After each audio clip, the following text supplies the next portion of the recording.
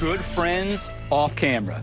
But when it comes to competition, man, they're mortal enemies. I bring you Lynn Smith and Coy Wire, and we're in my backyard, and we're going to decide once and for all who is the Grillin' and Chillin' champion. We've got green, we've got red, and we've got Master Chef Shular. Tell us about the competition. We're featuring Purdue fresh cut, thin sliced chicken breast, and each competitor would do 4 ingredients, both the same, different colors. You have peppers, you have onions, and you have tomatoes. And I threw in a little twist.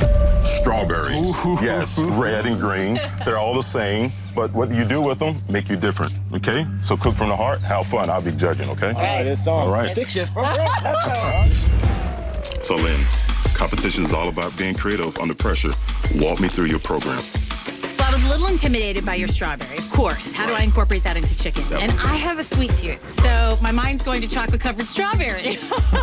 And that chocolate, that bridge, was a mole sauce. That's a great way for me to incorporate that strawberry, but bring in the chocolate sweetness with a little bit of savoriness in the chilies. And then, of course, strawberry, I didn't want to just end there. Right. I wanted to incorporate it into the marinade. And then on top is the finisher. Right. I've got this strawberry Rita salsa. It's strawberries, red onion, red pepper, a little cilantro in there just to give it a little bit of extra. That is smart. So what I wanted to do was go Greek. So I took an old classic watermelon feta mint salad, but then I threw those grilled tomatoes first. And then the green strawberries. You got me with the green strawberries. Whoever uses a green strawberry. But like you said, I love a challenge. So I pickled them, put a little agave in there, and now it's a little more sweet to go in with that watermelon. And wait till you taste that. With the chicken, I wanted to keep it fairly simple. Okay. Little onion powder, little garlic powder, little salt, little pepper.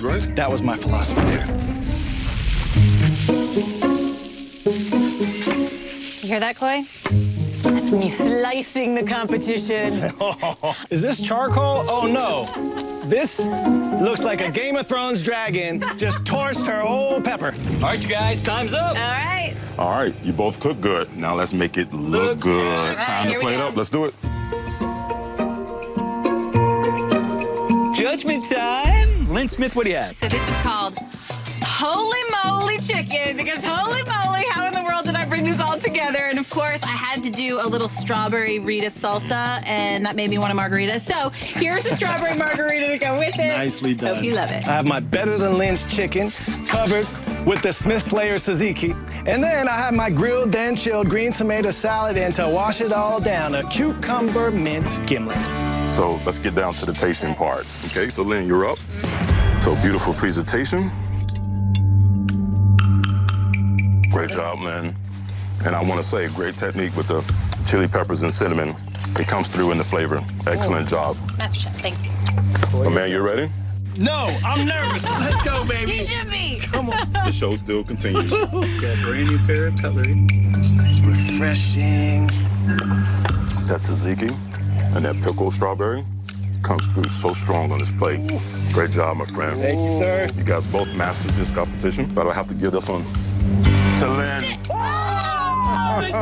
Oh, boy, that is cold. Did you guys see Bob creeping around the corner there? It's my Did you see backyard. him? I He didn't was want to like, see what moral they were support. doing. you know, he was like biting his nails. Okay, Yeah, no, so any bets here? Like, that's what I'm curious. Like, did First you... of all, how was I going to win this thing? How did I get the green tomatoes and the green strawberries? Who used that? It's like you're going to be in a race. Lynn, you get the Ferrari. Coy, you get to ride the donkey. Good point. I mean, there's no way I was winning this. It's a very good point. But a bald dude always pays his debts. So check out what the bet was. We're not. Giddy up, horsey. How's the horsey How's it going? going? You good? Yeah, it's no problem at all, Lynn. One baby's so easy.